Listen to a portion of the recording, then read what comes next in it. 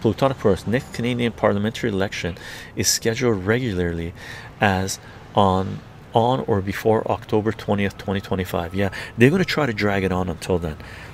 I hope, like the longer they drag it on, the lower percent vote the Liberals and the NDP will get, because more Canadian mortgages are going to be coming up, and when people go to renew their mortgages, they're going to realize that instead of paying, you know, $2,000 or $3,000 monthly for their mortgage, now the mortgage is $6,000. Like literally, Canadians who have mortgages on homes, their mortgage payments per month is going to go up by a few $1,000s, 1, 2, 3, 4, depending how much their mortgage is. Now check this out. Talk to someone over the weekend. They bought a house. They bought this property, let's say a year ago, right?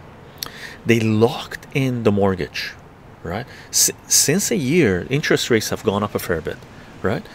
But they locked in the mortgage, right?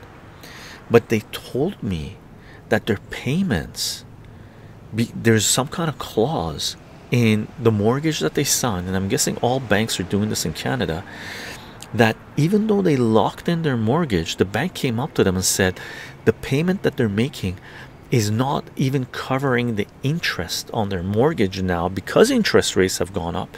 So every month they're tagging on a few $100s to the principal, right?